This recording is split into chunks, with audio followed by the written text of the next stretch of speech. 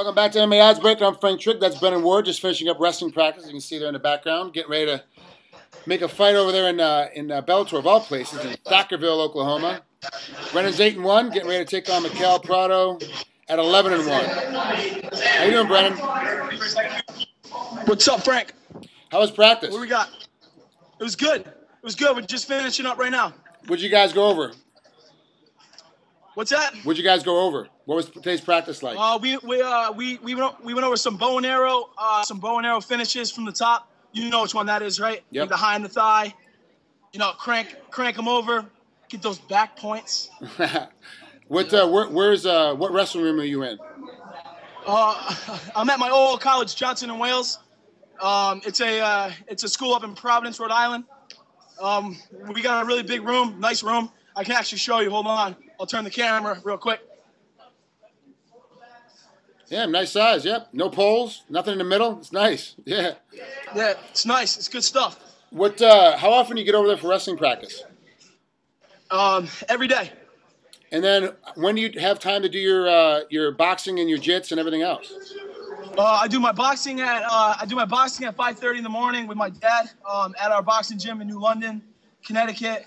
So I do that at 5:30. Then I'll go do like a strength and conditioning at like probably 9:30 or 10 o'clock. Take a little nap, get something to eat. Hey, turn the music off. Sorry about that. Yeah, so I'll do that, and then I'll come here at 2:30, wrestle, and then go to jiu-jitsu after. I'm on my way to jiu-jitsu right now.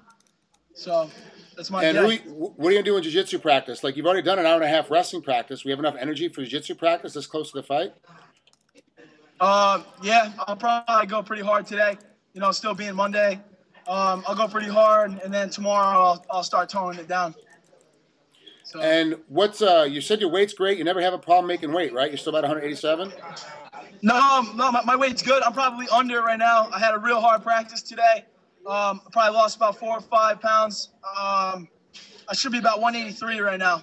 So I'll get something good to eat, and then I'll go do some rolling. Do you think that helps you out quite a bit? Because you are making weight really easily. You really have to cut weight. A lot of the guys you fight, especially Miguel, he cuts a lot of weight. For him to come down and make weight, he cuts a lot off, and he doesn't have that shape going in the second and third rounds.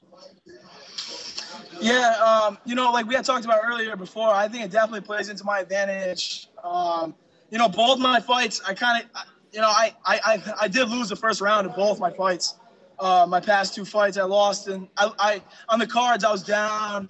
I ended up on bottom both fights. You know, the first one, I went for a stupid submission, got caught. But then the second round, I came out, I was good. In both those, I could already see in the face of my opponents that they were tired going into the second round, and I just turned it on, you know, and it was good from there. Well, it looks like you have a lot more energy. These guys come in sometimes around 200 pounds when they fight you, and you're still weighing about 187. And then it's like trying to move them, so you lose the first round, but you still have energy, you're still able to survive. It's going to be an interesting matchup because he comes in with a lot of strength on his feet, Parlo does. He's really strong, he's really fast, but he doesn't have that wrestling ability, that wrestling takedown. If you get in trouble, are you going to immediately go back to being a wrestler to control the pace of the fight?